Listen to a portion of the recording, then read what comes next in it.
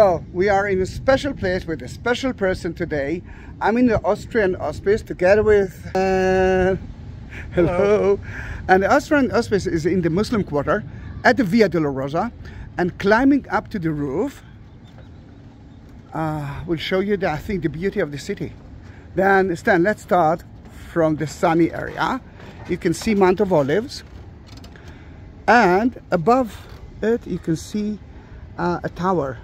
Can you see the tower on top of it? Yes. Then let's start with the Jewish story.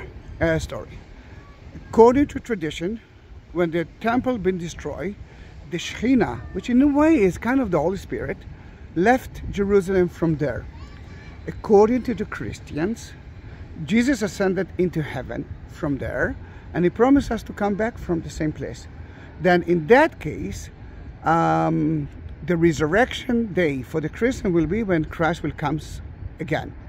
The Jewish Messiah, which is not Christ, which is not Jesus, will enter to the city from Mount of Olives too.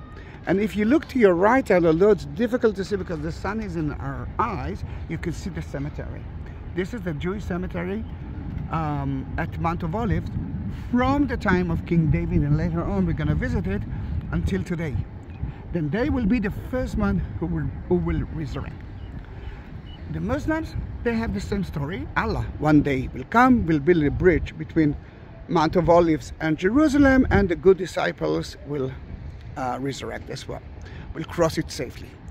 There are two main things here. The first one is the Dome of the Rock. The Dome of the Rock is the site of the Jewish temple. According to the Bible, that is Mount Moriah. And more than that, it's the foundation stone. When God created the world, he had to start from somewhere, and that somewhere was the Dome of the Rock of today. And listen to the name of it. There's a dome beneath the rock. Then the Jews had two temples. Why two temples? At the same site. Building, destroying, building, destroying. This is the story of Jerusalem. So many layers of cities. The first one was built by King Solomon, but the second one was built by King Herod. King Herod liked to do two things: to kill people and to impress the rest. The only problem is that the foundation stone is too small. Then what he did, he destroyed everything that was around that stone and built 4 big walls. By that he created an artificial plaza that we know it as the Temple Mount. On top of it, he could build a Jewish temple. The Jewish temple was between 2 to 3 times higher and bigger than the Dome of the Rock. The Jews enter there 3 times a year because the only place to pray was there. Usually when I'm taking Christians, they say, oh, Zahi, Isaac, every church is a house of God. Maybe for the Christians, but for the Jews, the only house of God is there. And today the house of God is controlled by the Muslims. Then I think you can understand now the tension between Jews, Christians, and Muslims. It's not about Palestine. It's not about Israel. It's not even about Jerusalem. It's about one stone. And we didn't talk about why it's very important for the Muslims. At the 1st century, the temple that King Herod built been destroyed, and nothing was there until the 7th century. 7th century, Islam and Muhammad arise. According to tradition. Why according to tradition? Because Jerusalem wasn't mentioned in the Quran. According to the oral books, Muhammad had a beautiful ride.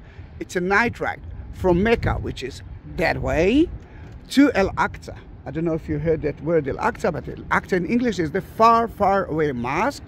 And now you can see the mosque with a black dome. Can you see it? Yes. All right. From that mosque, he went to the foundation stone. He ascended into heaven, met God himself, who gave him the 5 prayers of a day. Then in that case, although Mecca and Medina are more important than Jerusalem is still very important for the Muslims, and they built Al-Aqsa Mosque and the Dome of the Rock from the 7th century. Then maybe tomorrow, maybe today, I don't know, because you know we didn't plan what to do, but We might go there again just to see, to understand a little bit more about the Jewish temple. That'd be fun. Around us is the Muslim quarter, which is the biggest one, and the Via Dolorosa, the way that Jesus walked, is actually through here to there until the two domes. You actually met me a few days ago there, and the two domes is the Church of the Holy Sepulchre. The Church of the Holy Sepulchre is the place that Jesus was crucified, died, buried, and resurrected. And we already know that there are two options. Remember, we actually came from Tzedakah Cave. We saw behind Tzedakah Cave, which is somewhere behind those buildings, another beautiful garden. And this is the tomb of Jesus according to the Church of England. If we are already looking at that side, you can see the most beautiful gate of Jerusalem. We have 8 gates around Jerusalem. This is one of them. This is Damascus Gate. If we will go back to here, we'll come a little bit to here, because the Austrian flag is actually hiding the Jewish quarter. You can recognize the Jewish quarter with those two domes. Synagogues? The synagogue. There are synagogues, but they are replica. Because at 1948, that city was supposed to be owned by the United Nations, but it was occupied by the Jordanians, and sadly they destroyed almost every place in the Jewish quarter. Then in 2010 they built the ruined synagogue, which is the right dome, and Tiferet Israel, they're still building it, which is the left one.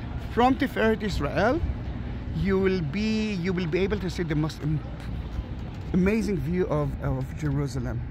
But I'm still waiting for that. And I think you already know that I will be the first one who will climb up to take a video of it. Then look as well. Oh, and one more thing. We met, can you see the tower? The big tower with the pyramid top? Yes. This is the Redeemer Church next to the Church of the Holy Sepulchre. But in between, there is a gate. You see kind of a tower with three flags on top of it. Yes. This is Jaffa Gate. Okay. We actually met at Jaffa Gate. And King Herod built himself a fortress there. You can see part of it. Why there? Because it's the highest place of the city. Then in that case, now you know a little bit about that. It costs 5 shekels. It's worth it, I must say, Stan. Then Stan, say hi to everyone. Hi. Wait. Now you see. Oh, now they can see you. Now hi. Then let's go back to the. Oh. The best restrooms, the best toilet are here in the Austrian Hospice at the ground floor next to the reception, and they have an amazing coffee and cafeteria. My daughter calls the garden they have heaven. Then later on we can actually go there. Then see you in my next video. Bye bye. And